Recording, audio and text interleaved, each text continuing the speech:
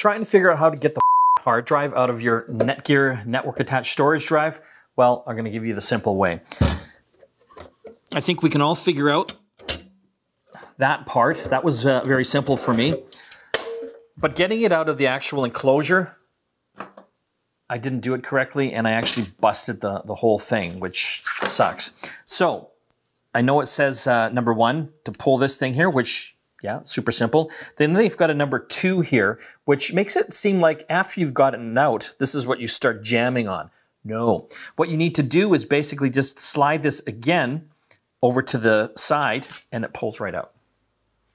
So let's do that one more time. If you can see the little button, it's the same one you use to pop it out of the actual enclosure, but if you pull it one more time, it just simply snaps right out of the enclosure, and then you can take the plastic part off here. Super easy.